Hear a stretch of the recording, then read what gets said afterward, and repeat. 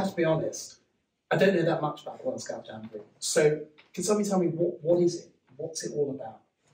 Who wants to start? It's just it's a gathering of 40,000 scouts from across the world coming together, of which I think about 3,000-4,000 are from the UK.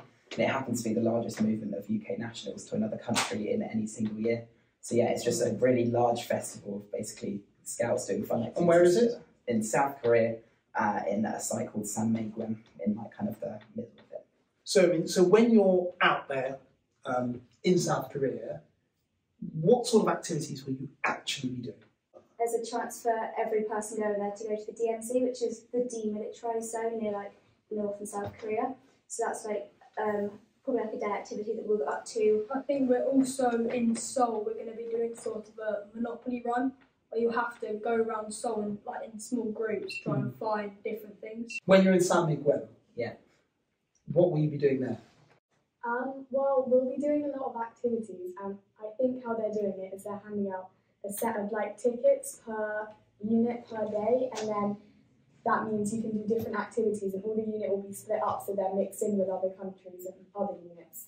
So I know in the halfway through a week there's a culture day. So basically everyone pauses their activities that they do around the rest of the site for a day, and everyone has to prepare a stall in your unit that kind of represents your culture. So like for British culture, most people often do like tea and biscuits or things like that. And I know we're doing like duck pancakes for our duck theme unit and things like that. And how long does it last?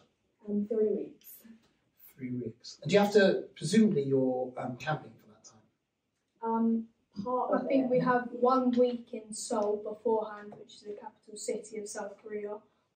And then for the next few bits, for the next 2 weeks, I think we're staying in the campsite. Tell me a bit about the things you guys did to raise money to pay for this trip. So all the 5 of us hosted like a big quiz together, and we had like quizzes, fish and chips, and it was like an overall kind of like fun vibe. So that raised quite a bit of money. We did lots of group fundraising, like the Hitchin hard half. Cake sales. Yeah, we did some cake sales. I think Lily did one at the Hitchin Cricket Club quiz.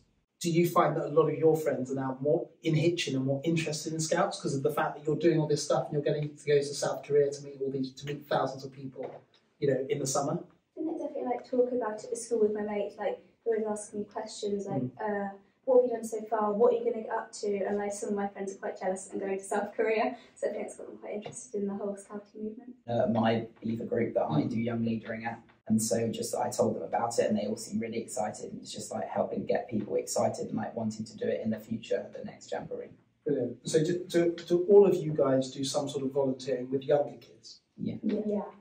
You do clubs? So it's slightly older children, and especially where I've got like my badges for our unit, which is like the people we're going with to South Korea.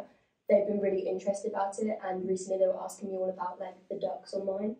What do the ducks mean? So because our unit is 22, in bingo it's like 2 little ducks, so we decided to go with the duck theme. What do you think you can then bring back for Hitchin and for this local area as a result of this whole experience? What do you think other people here will get out of the fact that you guys have gone? I think that a lot of people will get more knowledge about like what scouting is, and some people might think, oh, it's just learning how to make knots and stuff like that, but it's not just that. It's like making friends, having great experiences, and I feel like we can help people understand that, and then which can build their confidence a bit. Scouting I know helps with quite a lot of confidence and independence. I think scouting helps to bring lots of different opportunities, like this event that we're going on, you wouldn't get otherwise if you weren't involved in doing it.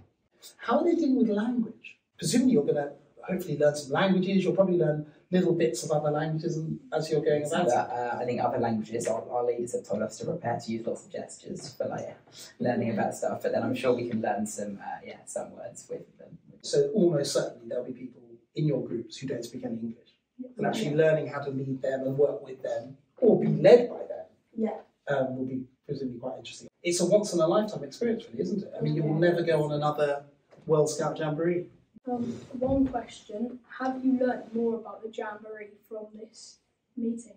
Definitely, largely because I knew absolutely nothing about it before, and also because you guys have been very good at explaining how you got to where you are, what you're up to, what you're doing, and I think that when you have an opportunity to come back and talk to people about what you've done, people will really want to be scouts. And when you get more people being scouts, that will make it much more enjoyable for everybody going forward, because some of you will go on to continue in scouting once you go past the age of 18 and volunteering, leading young people, leading people like you in years to come.